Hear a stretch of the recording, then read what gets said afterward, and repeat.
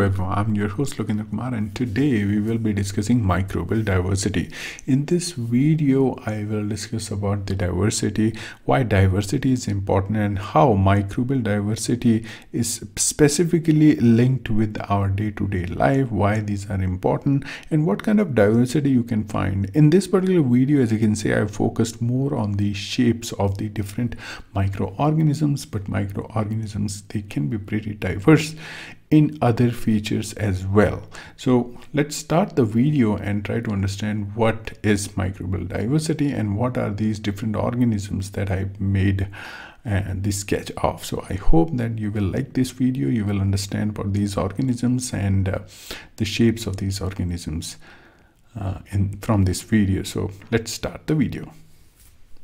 Alright, I'll start the video by writing the topic, which is microbial diversity. Microbial, you already know what we mean by microbial. Means the organisms that are very, very small, and the study is the microbiology. To study the smaller organisms that we cannot see with the naked eye is the microbiology. Next is the diversity. So we need to understand what is diversity. Here I'm giving you an example where I'm drawing different lines with different colors. So you can say they are all lines, but still they have different colors. So you have one aspect of diversity in them. Next is I can make different shapes with different colors. So you have more diversification in these specific classes. So this is how we have different types of organisms. We have different types of classes, and how much different they are and how much similar they are should be included overall in the diversification. So we need to understand how much diverse they are, what are the different aspects they are different from each other. So one of the important aspect for microbes is the shape. So in this video, we'll discuss different shapes, we'll discuss different examples, and we'll just introduce you to a smaller part of a microbiological universe. So first organism that I'm discussing here is Staphylococcus. Especially means made up of two coccus organisms, and it's the example for this is Streptococcus pneumoniae. This is very important pathogenic organism. It can cause serious sore throat. So this is the feature of the Clostridium pneumoniae. This is the feature of the Clostridium tetani, where you have bacilli, but you have a terminal spore-shaped structure present.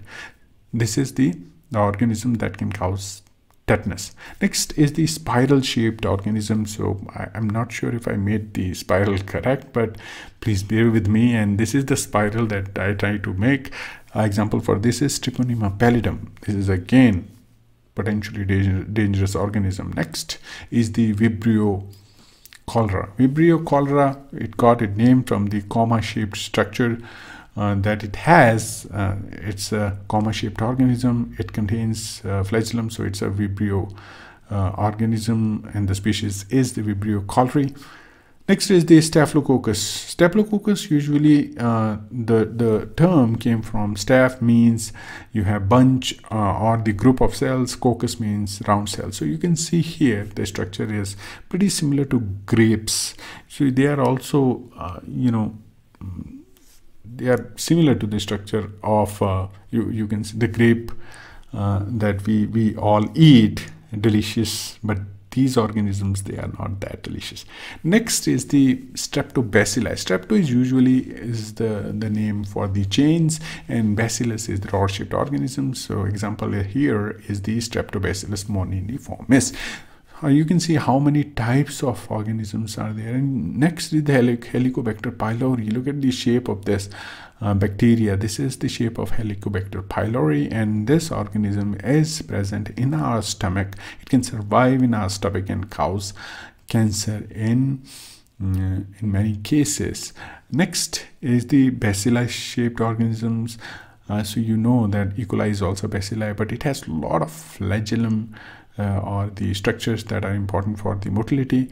And this organism is the Salmonella typhi. So Salmonella typhi is the organism responsible for causing typhoid. It's very deadly condition. It's prevalent where hygienic hygienic practices are not good enough to prevent the infection, especially in the developing countries where the education regarding the sanitation or hygienic conditions is not that prevalent, where you can have Salmonella typhi contaminated food, water, and then getting infection, which is also known as typhoid fever or enteric fever. So this is pretty dangerous organism. Specifically, all these organisms, they are potential threat to our body. So these are infectious agents. We have only talked about the bacteria, and you can see how much diversification can be there. So even in the genuses, you have different types of shapes. Even in the species, you will have different types of features. That's why they are divided into different groups. But still, what they have in common that makes them put in one genus, so similarity is also there. At the same time, they can have diversification also. So you can see in this particular video, we have tried to understand the diversification in the microbes based on their cell shape, and also when they combine together, how they're going to form different types of structures. And you can see these structures under the microscope. So if you have a sample, if you're exploring what organisms they are there in your sample, most likely most of the bacteria, they are either round shaped and the bacilli shaped, but you will have special kinds of organisms like this also. So they will be different than the typical bacterial shape, which is bacilli or the cocci. So I hope that now you understood better what is the microbial diversity, especially in case of the cell shape, what are the different organisms, and all of them, they are medically important bacteria. So I hope that now at least you can remember the names and the shapes of these organisms.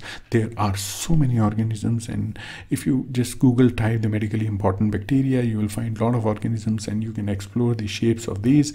I request you to actually see different types of bacteria and related slides, real samples under the microscope, that will help you to at least understand what their shape look like under the microscope.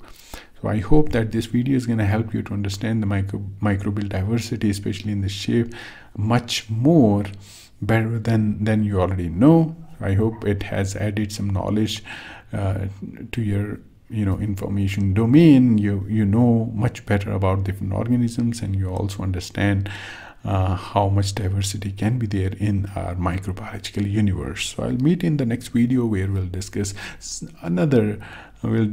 new topics, current topic, important topics that can help you in your exams or in your studies. All right, we'll meet in the next video. Till then, take care.